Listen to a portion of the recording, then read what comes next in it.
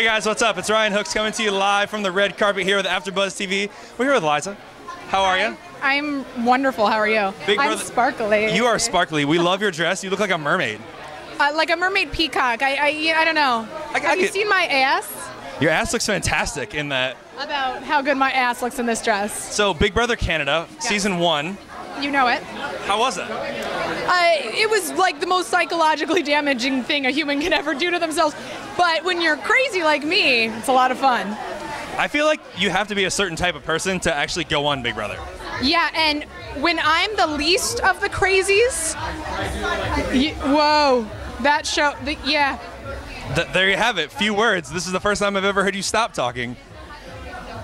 I'm kidding. I kid. So, were you a fan of the Big Brother show before it came to Canada? Mega fan. Like since season 1, since Eddie season 1, Dr. Will is my hero season 2, season 6 was actually my favorite, which was basically season 7 was All Stars. Like when Danielle Reyes was at Reality Rally, I was like, "You're the queen.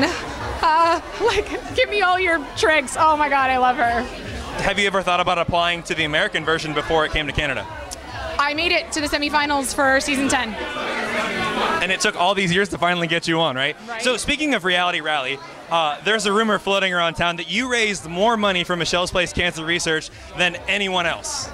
Times 3. I tripled the previous record. I heard over $10,000 actually. Over $13,000. So I actually have heard a quote as well saying that you said all you did was ask.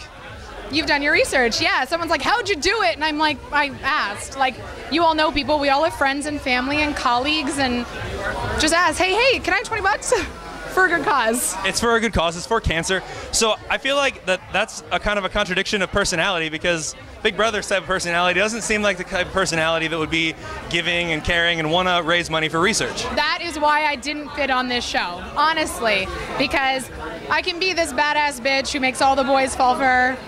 But I was very maternal on the show. I just wanted to mommy everyone and make sure they were okay, and then I just wanted to do wonderful things. Wonderful.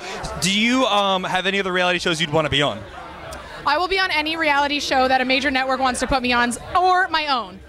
Life with Liza. There you go. Life with Liza coming to you live from the red carpet. AfterBuzz TV. We'll see you later. Bye.